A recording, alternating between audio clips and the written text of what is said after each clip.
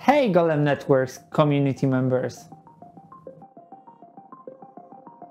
Now we are ready to share the improved Golem Network implementation.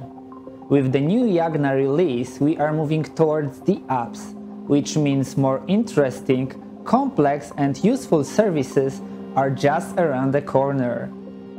The new update of our Python API introduces two important features.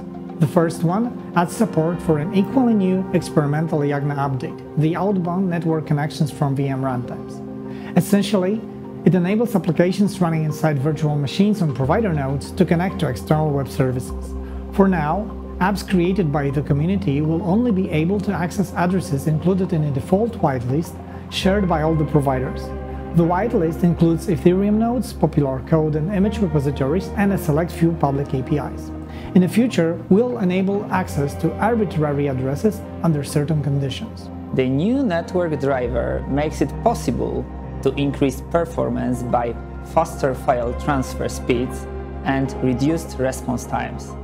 The ability to transfer more data and lower latency enables the Golem network to be used not just for batch processing, but so much more. Another important feature is the addition of a generic TCP Socket Proxy.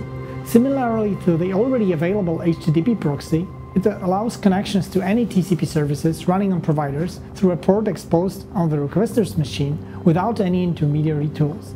On one end, it expands the range of applications that can sensibly be developed on Golem, and on the other, allows for a more convenient development and debugging. For example, you can add an SSH server to your image, connect it to the TCP proxy, and that way inspect what's happening inside it.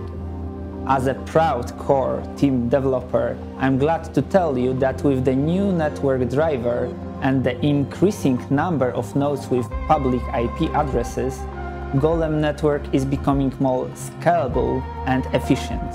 Congratulations, everyone! To provide better Golem Network scalability and to benefit from the new network driver, we decided to migrate to the new Golem Network implementation. It means we are splitting the network and focusing on the new one.